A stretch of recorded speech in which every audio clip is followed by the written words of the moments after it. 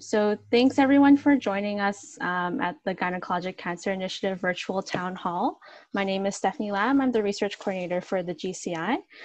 So we're quite excited today to share some of the great resources that support gynecologic cancer research. So before we get started, I'd just like to take some time to acknowledge the traditional unceded territories that we're each joining from today. So for myself, I'm joining from the territory of the Coquitlam First Nation. So those territories lie within the shared nation of the Tsleil-Waututh, Katzie, Musqueam, Kikite, Squamish, and Stolo nations. So I'd just like to encourage everyone just to take some time to think about the territories that you're joining us from today. So we'll just jump into some brief housekeeping. So throughout the next hour, we'll be hearing from several speakers about different research initiatives and resources for gynecologic cancer research. So we welcome everyone to keep your cameras turned on if you feel comfortable with doing so. But please try to keep your microphones muted for the duration of the presentations. If you have any questions during the presentations, please feel free to put them in the chat. I'll be monitoring the chat and we'll be addressing them at the very end. There'll also be an opportunity at the end to turn on your microphones for discussion and questions if they come up. Another thing that I'd like to just note is that this meeting is being recorded. So we'd also like to encourage everyone to just stay in touch with the Gynecologic Cancer Initiative. So if you're interested in any of the resources mentioned today, please feel free to reach out to us via email or any of the platforms listed on the screen here. So we also encourage everyone to follow us on our new social media sites. So those are platforms on Facebook, Instagram, as well as Twitter. And the handles are listed here and we'll put them up on the screen at the end of the event as well. So the first thing that we actually wanted to do today is just to take a virtual group photo of everyone on the call. So I'm just gonna stop sharing my screen. And if you feel comfortable with being part of our group photo, I just encourage you to turn on your cameras and just give us a big smile. I'm gonna take some screenshots so we can have the content. So here we go. And give everyone some time to turn on your cameras. And here we go. Okay, we're good. Thank you all for taking part of that. So without further ado, I'd like to turn everyone's attention to Dr. Gavin Stewart, who is our strategic lead for the GCI, who will say a few words about the GCI and moderate the rest of today's event. Oh, thanks very much, Stephanie. And I should just say to everybody, I am really going to try to keep us on task and on time. We have till 3 o'clock, and I would ask people to respect that. So I'm also going to go off script a little bit and just say that I'm delighted with the people that have joined us. We have scientists, we have patient partners, we have team members, and we have partners from our foundations and development offices, and I'm just absolutely delighted. I will say a special welcome to two people, because I do note that Dr. Yvette Drew has joined us from Newcastle, and it's probably not 2 o'clock in the afternoon there. It's a little bit later, but I'm delighted. And also I see Dr. Iowa Kong from Hamilton, another colleague in gynecologic cancer. So thanks very much for joining us, folks. I just wanted to take a couple of minutes just to start with, because many people do from time to time knock on my email and say, Gavin, what the heck is GCI? I just wanted to clarify that that picture that we just took, that is what GCI is. The Gynecologic Cancer Initiative is an opportunity that we have here in British Columbia. And I think it's unique to British Columbia. We have a single province. We have slightly more than 5 million persons. We have a single cancer system. We have a publicly funded system for healthcare, and we have several key universities and our health authority partners.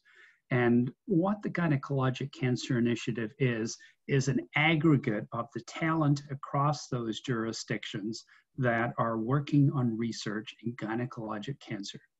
Because I'll say we realized, and I mean all of us, that if we work together on this, we have an opportunity in British Columbia to do something that nobody else in Canada, never mind outside of Canada, has an opportunity to do, which is to have a major impact on the pain and suffering caused by gynecologic cancer in the population that we serve. And 2 years ago, we set a very bold and audacious goal, which was if we work together, if we aggregated all of the talents that you see on your cameras and in the labs and offices, we could actually reduce pain and suffering from gynecologic cancer by 50% if we worked together. In the population that we serve within the next 10, 12-year period. And initially it was set as a 15-year goal, which takes us to 2033, but we actually think this is an achievable goal. So the GCI is you. It's all of us working together, patients, partners, philanthropic organizations, development offices, foundations, scientists, in order to achieve that goal. And we believe that this actually can take place. How the GCI works, we have a small core budget that has been provided through UBC as a cluster research grant. And what that means, a cluster grant was an initiative brought forward by UBC a few years ago to bring together different people, different sectors, different jurisdictions who don't normally work together. And that sounded perfect for us. And when we applied for funding, we were successful.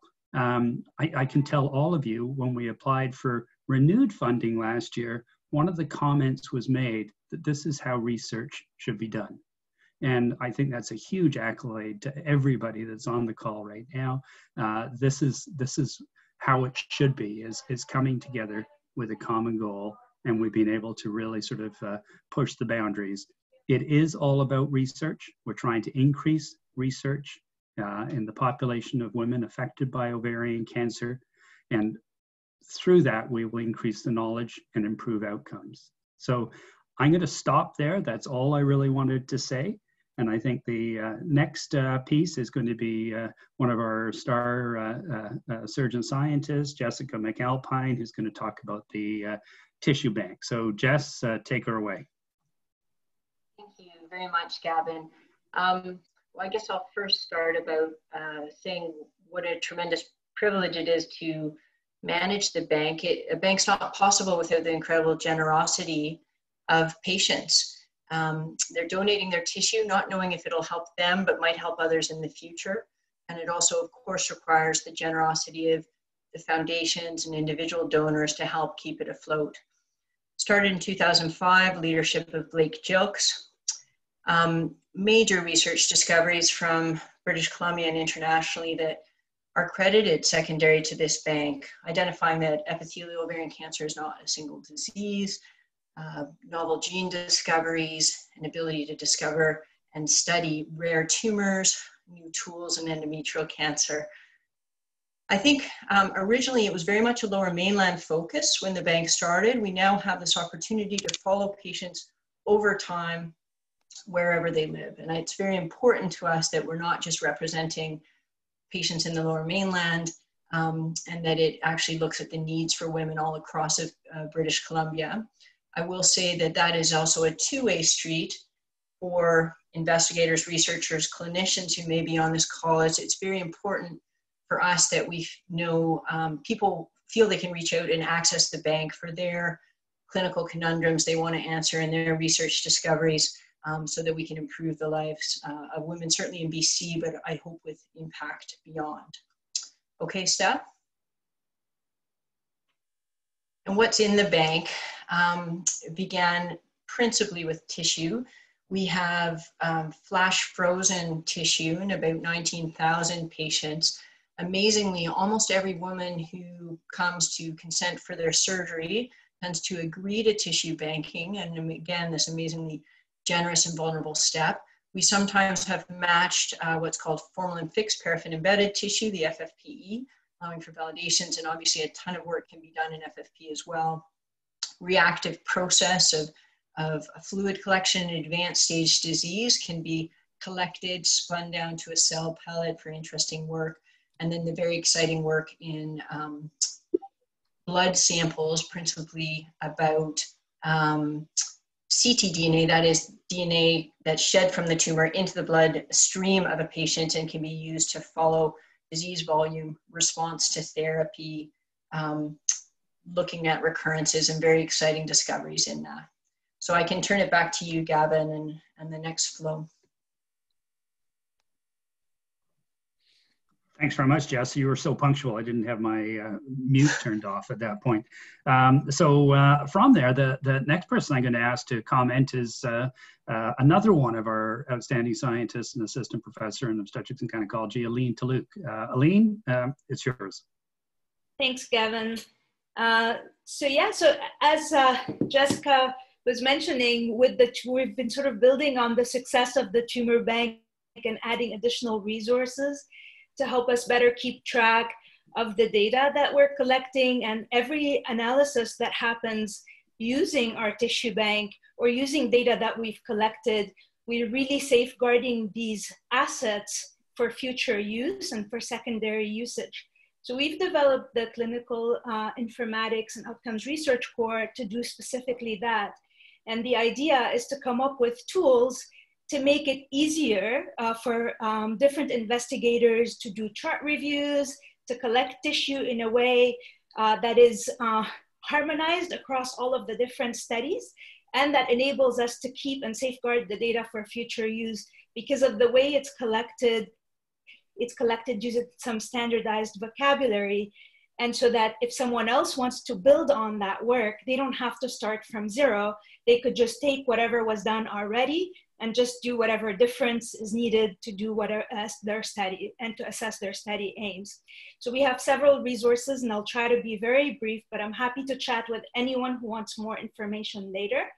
So we have clinical informatics resources, and those include tissue banking with open specimen. They include chart reviews and data abstraction with REDCap and patient-reported outcomes with REDCap. We also have biostatistical support. And if you want to have access to any of whether you want access to data, to tissue, to support, whether it's on the informatics or whether it's on the biostatistical side, you have access. We have a website where you can go and log in and request all of this information, and we keep track of it, and we'll try to be prompt in providing those services. One thing I wanted to mention, because someone was interested in that and they asked me to mention about this, we're constantly thinking of growing our data collection. So we are expanding the sources of data without impacting clinicians in their day-to-day. So right now we're taking a lot of our data from the BC Cancer Registry. We have several projects underway to try to get more data from mining pathology reports, just parsing the synoptic reports that we get and automatically populating our databases from them. We're also including and expanding our consent. So right now, all of the consent happens in the clinic, and we want to open that to the population so that, again, we have, with informed consent, we get access to more data through administrative data sets and other sources. So those are the plans going forward. And then continuing to integrate our database by looking at also providing a view into the molecular findings that we're getting from the data, from all of the analyses that we're running at OFCare.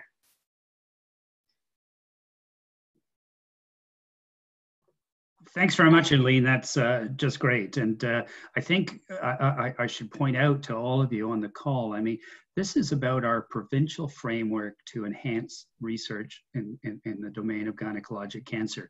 And what you're getting are snapshots of the various assets in our environment. And please, there is a email, info@gynecancerinitiative.ca, that Stephanie will link you with whomever you think might be of value to you and in what you're doing. And please take advantage of that. I'm sounding like I'm on a telethon fundraiser or something. So I'll stop there. And David Huntsman is going to take over. Hi, yeah, so I'm David Huntsman, and I'm the scientific director of OVCARE, and I'm so proud that our work is now within this larger framework of a team effort to reduce death and suffering from gynecologic cancers by 50%. This is really exciting and motivating. So in addition to my own research, I've been trying to build up molecular pathology infrastructure, which is very connected to both Aline's work and also the tumor bank.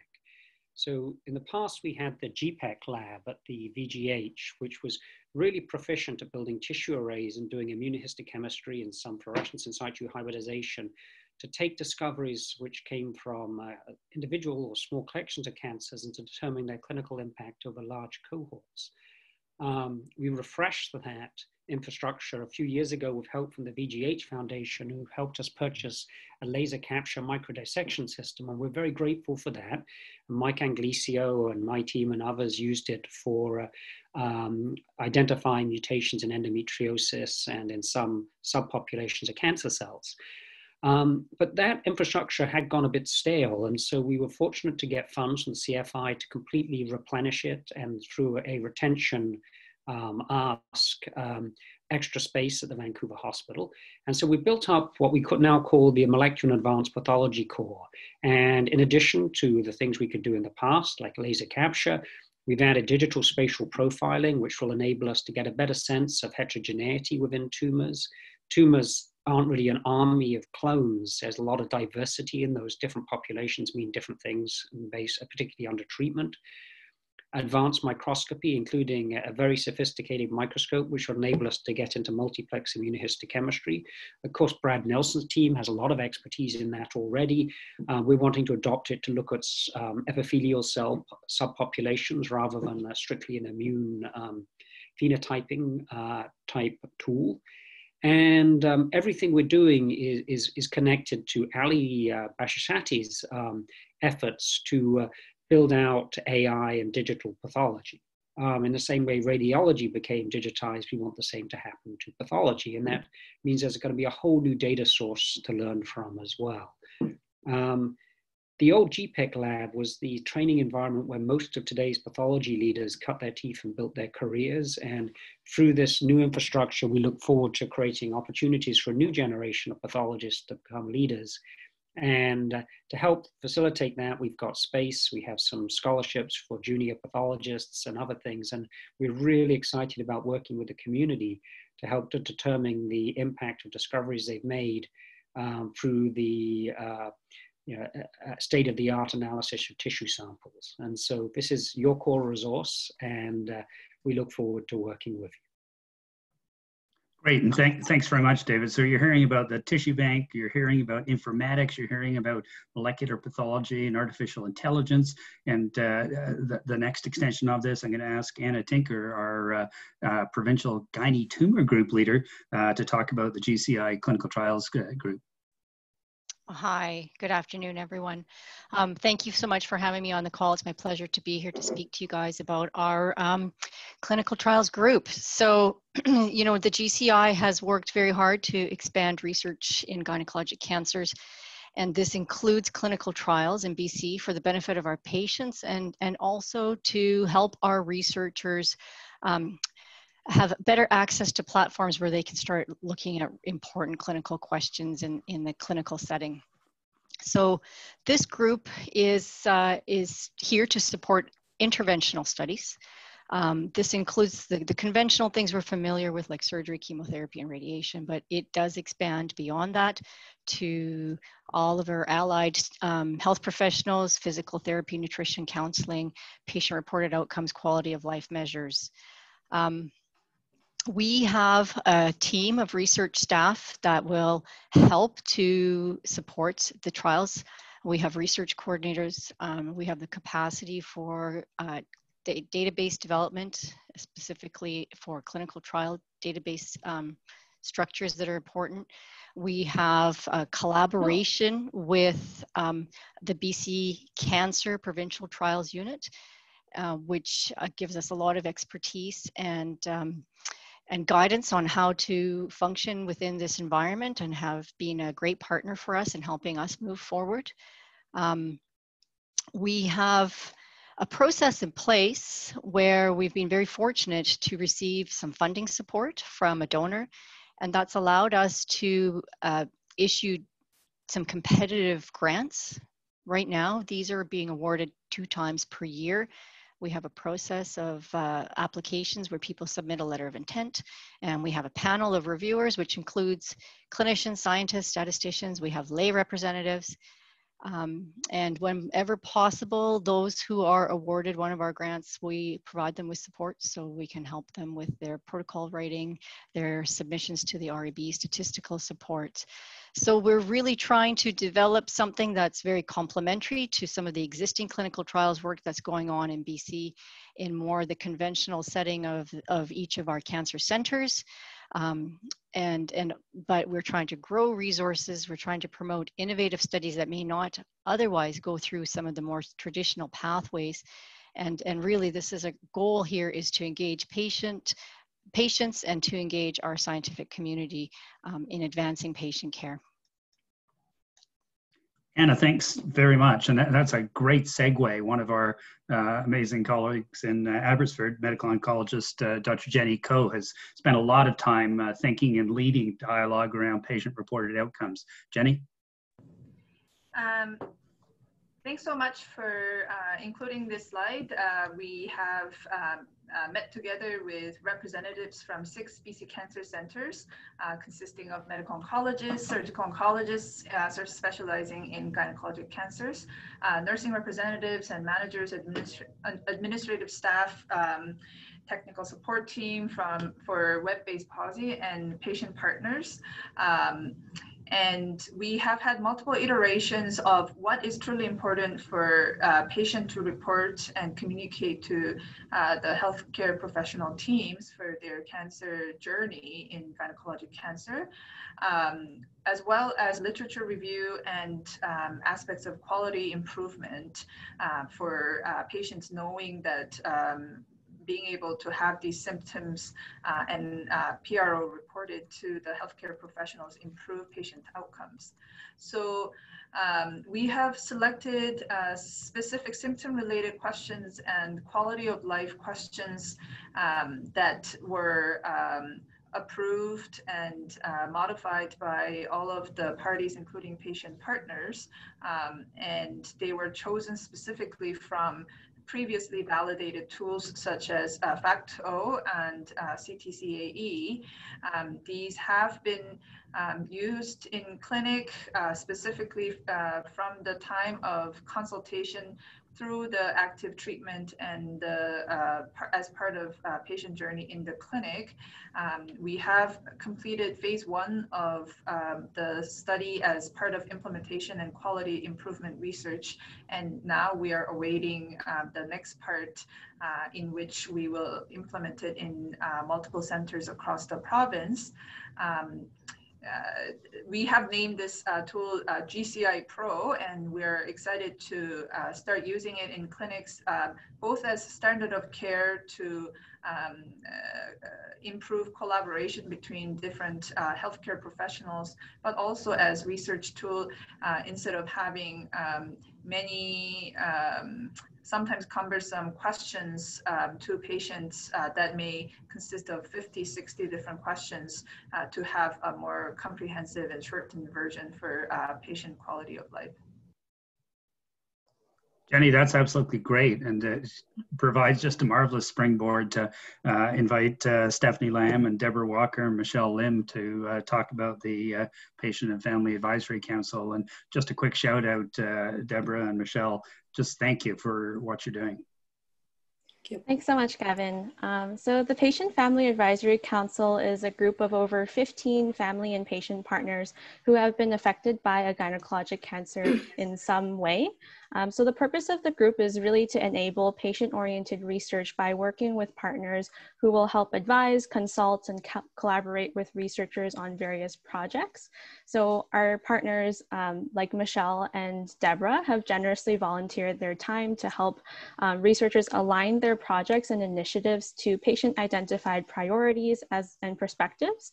So if you have a project that would benefit from patient engagement, or if you have a project where you're not entirely sure if patient engagement would be helpful, please do reach out to us and we can help figure out if there is an appropriate project to take to our patients, and we can help brainstorm effective strategies for this. So before we move on, we thought it would be appropriate to hear from two of our patient partners. So we'll just start off with Michelle Lim, and then we'll go to Deborah Walker. So Michelle, do you want to start us off? Thank you, Stephanie, and good afternoon, everyone. My name is Michelle Lim, and 3 years ago, I was diagnosed with rectal cancer, hence the picture of me in the hospital with my very special pillow there. Fast forward 3 years to where we are today, and fortunately, I've given the all clear at a recent oncology visit, so I've been a little over 3 years. It's been a bit of a journey with chemo and radiation and some operations, but I feel very, very blessed to be in such great health. And that's been my rationale for volunteering with the Patient Partner Program, because I totally feel that I owe my life to the BC Cancer Agency and the very, very intelligent and smart people who've let me get to where I am. My interest in gynecological cancer, although I'm a rectal cancer survivor, is first and foremost my grandmother. In 2003, she passed away from uterine cancer. It was being her only grandchild, therefore the favorite grandchild, I guess.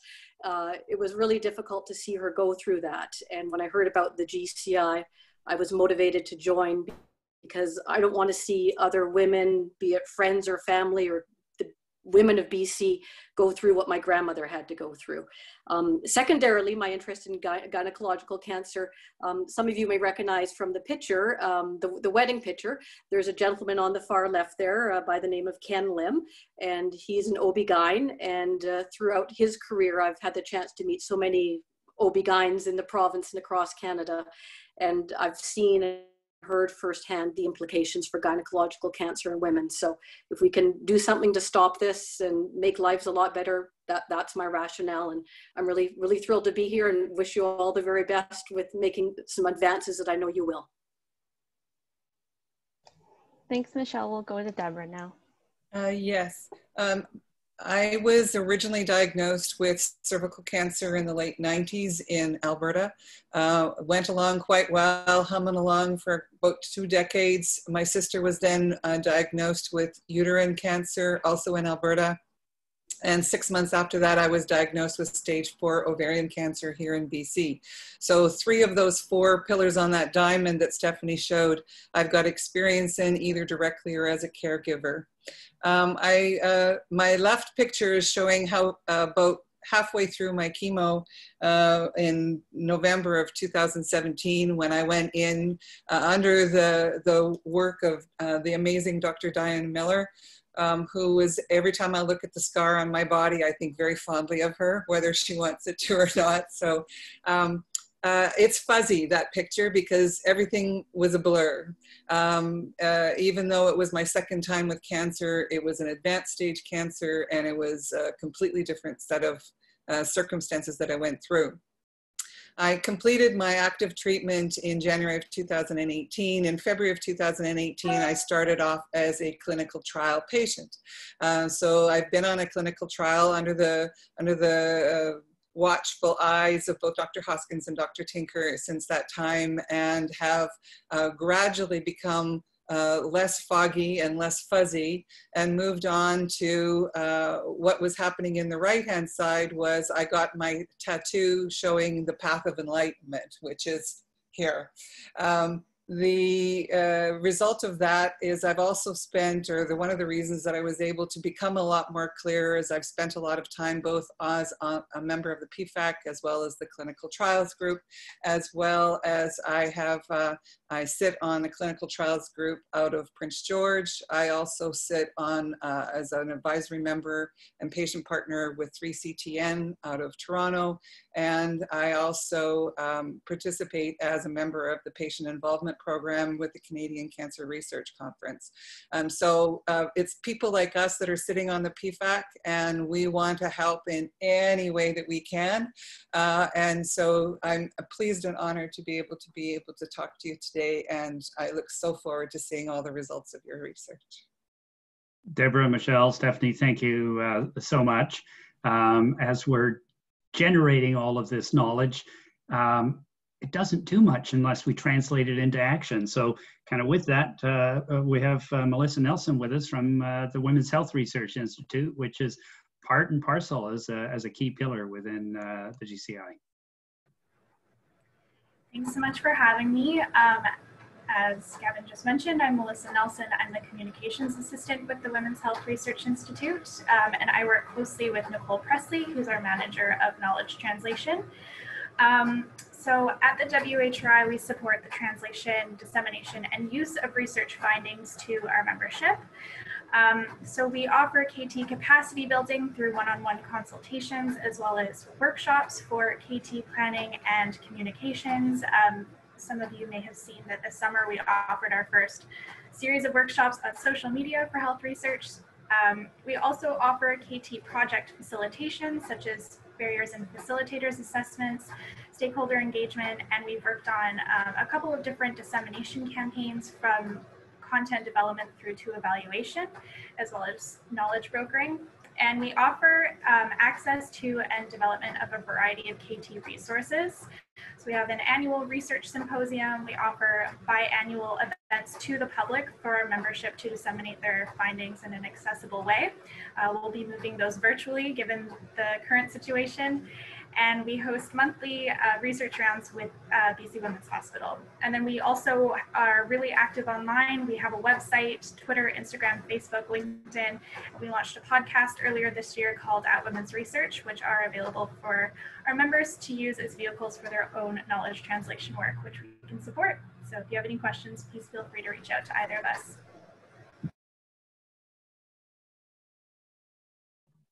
Melissa, thanks very much for framing that. And obviously your contacts and Nicole's contacts are there for people to reach out. Next, as I hope I said right from the get-go, I mean, this is a provincial effort, and we're very, very fortunate. There's one of the research pillars is the Dealey Research Center. Dr. Brad Nelson is a distinguished scientist there and a professor both at UVic and UBC. Very few people can say that, actually, but at any rate, Brad. Well, good afternoon or evening, everyone, wherever you may be. It's my pleasure to talk briefly about what's going on at the Dealey Research Center. We're based in Victoria. We're part of the BC Cancer Agency, and I've been involved in the OVCARE group and various initiatives preceding GCI for a number of years. So just really pleased to be part of what's happening today and into the future. Our focus at our research center is on the immune system, the immune response to cancer, and the development of new immunotherapies for gynecologic cancers. There's a number of activities around that, but I'll just highlight two today. One is that we've developed what we call our molecular and cellular immunology core. And this uses a number of genomic and histologic techniques to really probe in great detail the immune response to cancer. And this image here is showing a tumor sample from an ovarian cancer patient, which has been stained to highlight a number of different immune markers, immune cell types in the tumor, and just illustrating the complexity of the tumor microenvironment, as we call it, and to show what we can learn by looking at it in this way. Here we're highlighting a couple of different immunotherapy targets in turquoise, one called part of the PD-1, PD-L1 pathway, which is the target of immunotherapy drug that's working quite well in other cancers, but unfortunately not well with ovarian cancer. And in orange, pumpkin color, a different target that we and others have identified through these kind of studies that we think for various reasons might actually be a more appropriate thing to go after in this disease. So these are the kind of approaches we take. My colleagues in this are Julian Lum, Peter Watson, John Webb, and the core is run by Katie Milne and Finn Hamilton. And we are open for business, a fee for service for anyone who's wants to apply these sorts of methods. I think we've got a really great team and are happy to collaborate. The second thing I'll mention is we're also a site for making genetically engineered immune cells for clinical trials. So going from the discovery side on the left to actual clinical translation, we've built a clean room facility in Victoria that allows us to produce T-cell products for clinical use. And this is a shot of the team involved in that activity and some of the instrumentation and some inside shots of our clean room. And we're currently have a clinical trial open with CAR T-cells for leukemia and lymphomas. That was our starting point, and we're very excited about that. But our goal in the gynae space, and this is working also with Anna Tinker and Jessica McAlpine and others in the clinical service, to develop a CAR T-cell-like therapy for ovarian cancer. We're working hard at that. There's significant challenges to doing that. Even globally, these approaches aren't yet working against solid tumors, but we feel as part of this larger collaborative that we've got the people, the expertise, the resources to really pull this off. So very exciting time for our program. Thanks, Gavin.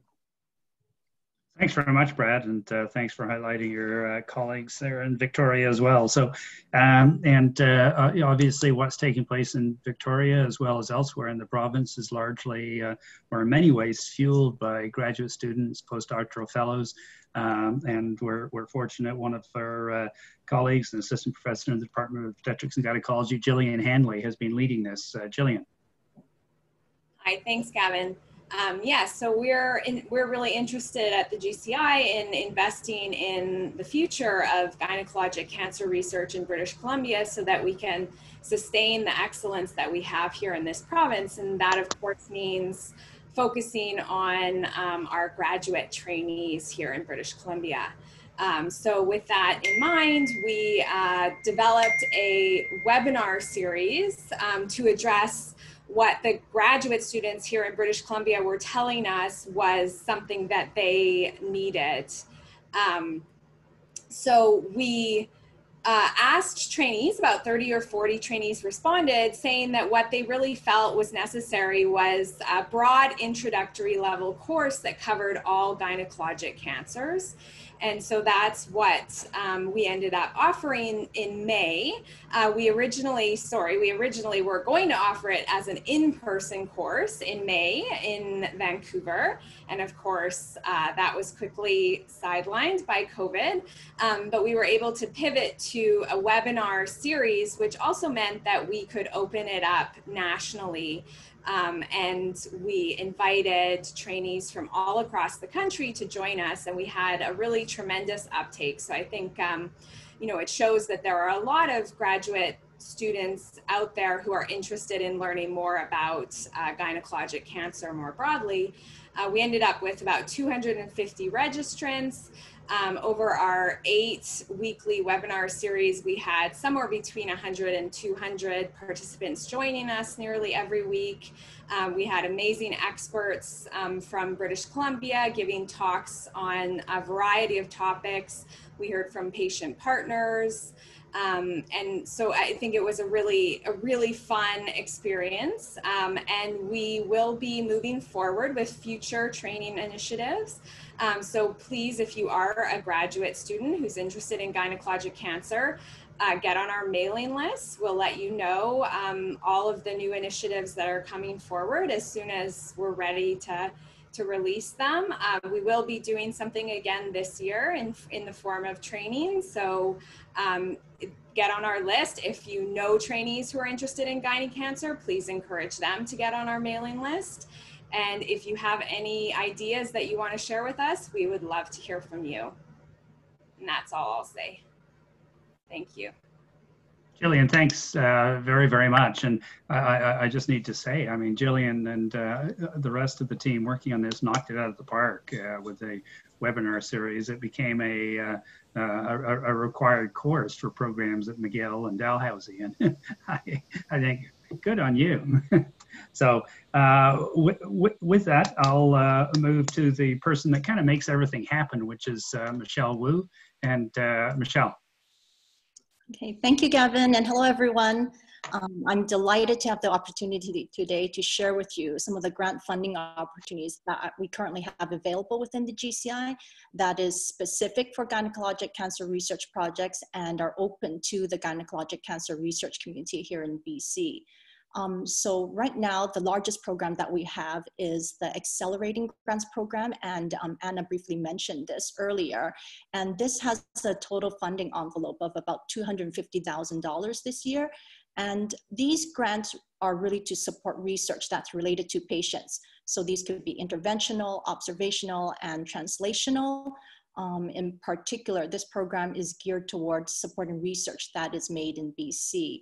And a good example of this is one that was funded by this program last year that's being led by Dr. Jessica McAlpine and working with oncologists across the province.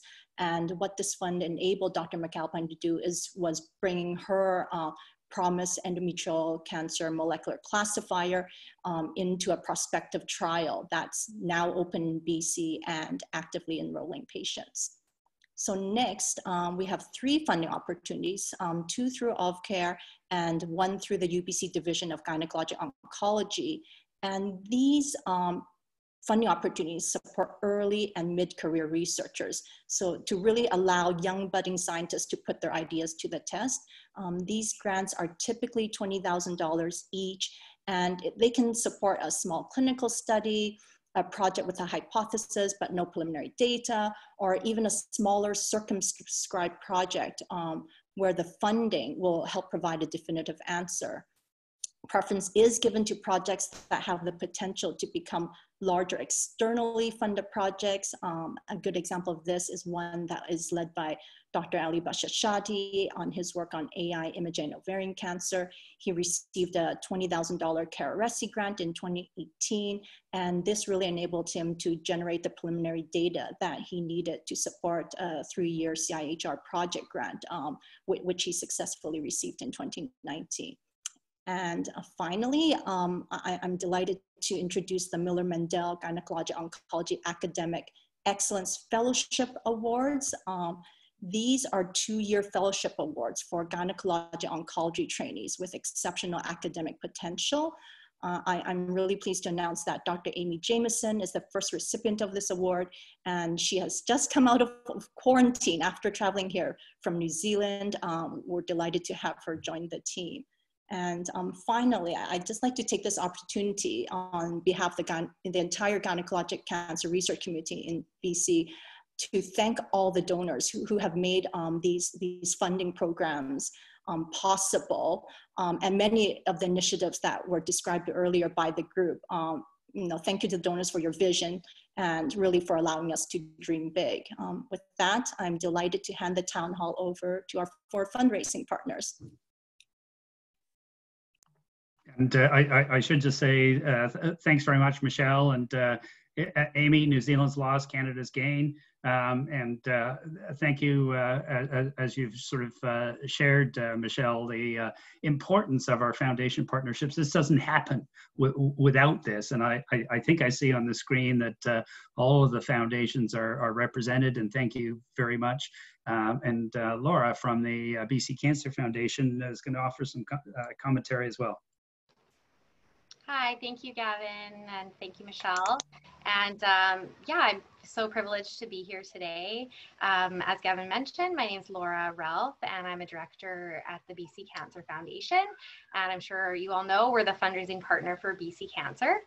But I am also speaking today on behalf of the 4 fundraising partners of the Gynecologic Cancer Initiative, which include, of course, BC Cancer Foundation, BC Women's Hospital Foundation, the UBC Faculty of Medicine, and the VGH and UBC Hospitals Foundation. And I'm actually joined here by my counterparts at each of these organizations. So I just wanted to introduce them to you. I don't know if there's a way for them to wave hello so you can connect the face to the name.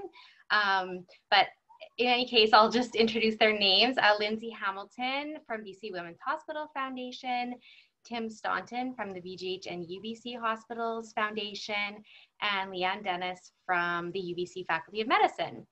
So we collectively, our 4 organizations, are here to support the GCI, and our job is to increase philanthropic funding for your work to advance gynecologic oncology research, education, and ultimately improve patient outcomes at the end of the day. Together, our institutions raise over $200 million a year for medical research, education, and care, and this is province-wide. And a significant portion of this is dedicated to cancer research. Our job is to work with you, the GCI's leadership, the clinicians, the scientists, to understand your fundraising needs and to help articulate these in a compelling manner to engage donors and bring in money for you. We also work closely with you to cultivate and engage these donors, including your grateful patients, their loved ones, our industry partners, and really any non-governmental funding opportunities that are out there. As has already been touched on, philanthropic support is critical in so many ways. We know government funding is just a small portion of what fuels research, and often is the seed funding. Philanthropy is often the seed funding to leverage external grants and fund needs that are not covered by the government traditionally. So I know I speak on behalf of all of the partners organizations here to say that we are privileged to work with you and we are committed to your vision. And please don't hesitate to reach out to us to help you and to learn more about what we do and how we can work together. Thank you.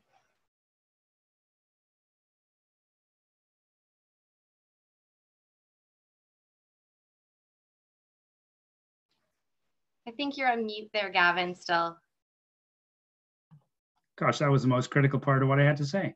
Thanks very much, Laura, and thanks to each of the foundations and development offices that work so hard to allow us to make all of this happen. It's a critical piece, and I appreciate you, Laura, sort of framing it. This is a provincial effort, and I also note that all 4 of those organizations have a provincial footprint and role. I'm just going to I'm most grateful that everybody stayed right on time. I'm sorry, this is a packed 60 minutes. I'm just going to just toss out a couple of the things that are coming down the pipe in terms of GCI. I think it's probably fair to say our funding is on a year-to-year basis. So we're actually moving to a renewal again from the core funding from UBC. I will note that we're actually working to launch the GCI website, and I think you see that scrolling before your screen there. I'm having problems following it quite that quickly, but Stephanie, thank you very much for flagging that. This is something that will be live and available, and we anticipate or expect that to be both external and internal facing to help and support researchers and scientists, but also to help engage and work with patients and patient partners. Along with that, we'll also be launching the GCI social media strategy, and that is something that's critically engaged with Melissa and her team from Women's Health Research Institute, as we're looking at a variety of approaches there, podcasts and online offerings, and thank you to the team for working on that. And then also one of the things that Michelle and Stephanie have been very much focused on are our Gynecologic Cancer Initiative research rounds. And we know that there's a variety of talented persons that pass through our environment virtually or in person, less so the latter these days, that are drawn here by the caliber of the scientists and clinicians that we work with. And we're going to try and make their presence much more open and available through the GCI research rounds. And there's an example that you can see with Dr. Lee for October the 16th, and you'll see these announcements coming out. So that takes us to 2:51, and we have 9 minutes left in our hour here. So I might just suggest that if people have comments or questions, it might be easiest if you just use the chat facility and put your question up there, and I'll read that and try and toss it out for whoever it's best directed to. So comments or questions. Or Stephanie, did you have any other comments there? I didn't receive any questions from everyone, but just as a quick reminder to folks on the call, our contact information as well as our new social media handles are on the screen here. So I encourage everyone to go visit our websites, sign up for our mailing list on our website, and follow us on social media to stay up to date on different events and different resources that you'll be able to tap into. Or if anybody just wants to speak up, you can do what I didn't, which is turn my microphone